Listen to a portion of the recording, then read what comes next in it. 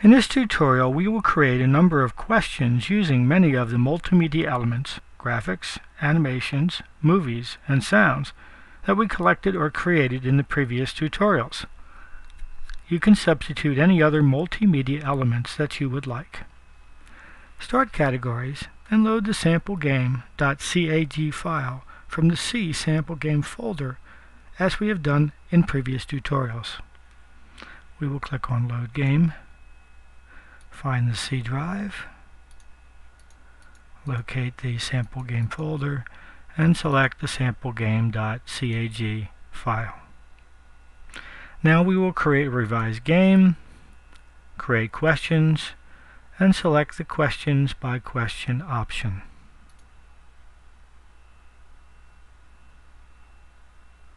Let's type in the name of the first category. Let's say we will call it Sample Questions.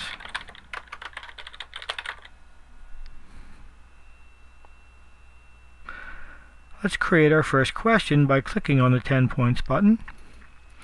One question option is to use a text question and to add a sound, which is optional. Type the question text in the text box, which is in the upper left corner of the screen. We will use the question, how many days are there in 1 year?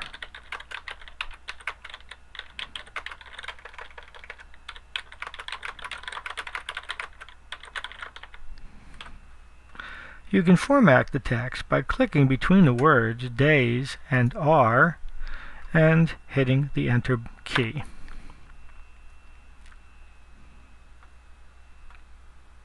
Click on Save and Return. Next, let's click on the 20 points button. Another question option is to have a picture or animation or movie, small text, which is optional, and a sound, which is optional. Click on the checkbox to select a picture question and click inside of the graphic file box. The file selector button should become enabled. There are a number of ways that you can enter a file name into the graphic file box.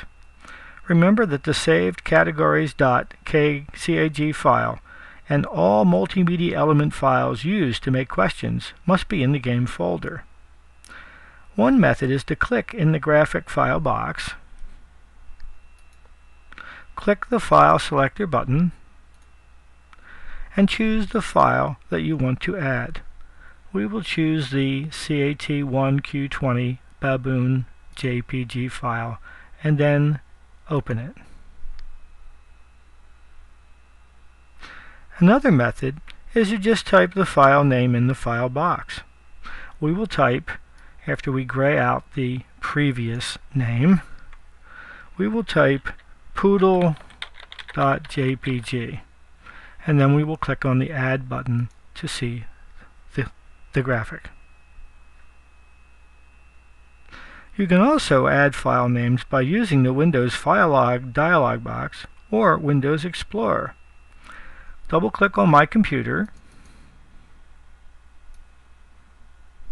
find the C drive sample game file,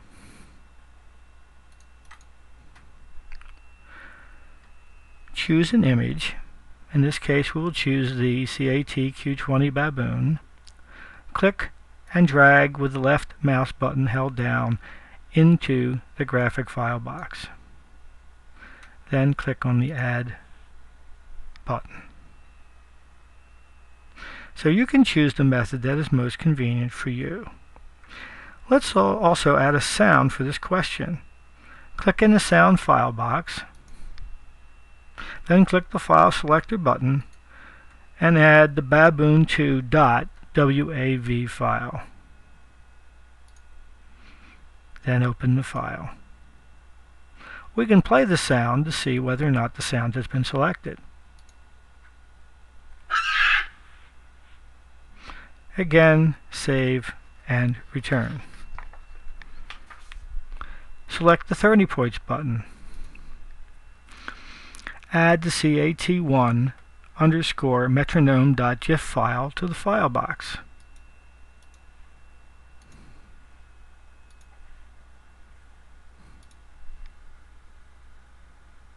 This is an animation from the Animation Factory website.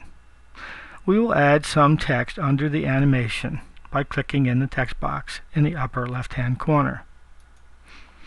We will type, "What is this musical device called?"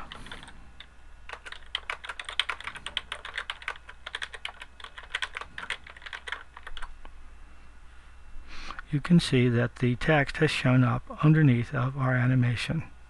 Again, save and return. Select the 40 points button. Let's add the CAT1 Q40.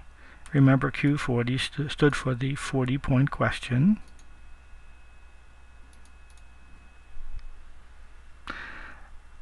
This is the question that was created using the multiple choice question maker in an earlier tutorial.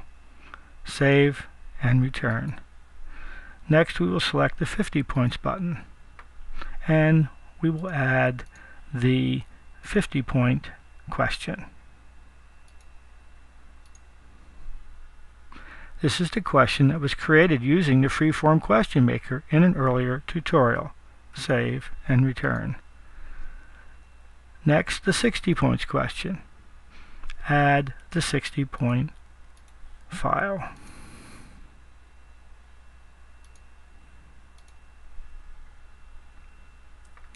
This is the question graphic that was created using the screen capture utility, again in an earlier tutorial. We will add some text under the graphic. What is the name of this equation?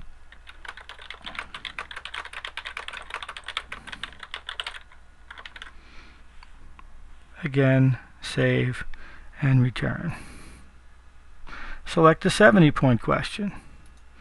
Add the titration file. Here's our CAT titration 3 file.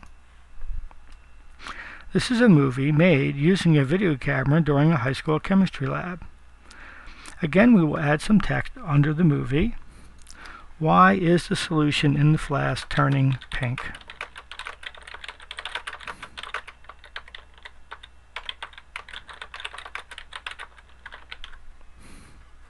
Save and return. Let's test the questions. We'll click on the Create Questions menu, the Create Game main menu, and then on the Test Game button. Note that clicking on the button on the right will always lead you back to the main menu screen. We will click on each of the buttons, 10 points through 70 points, to see how the questions will look. You could also return to the main menu screen and play the game, but that would take several more mouse clicks.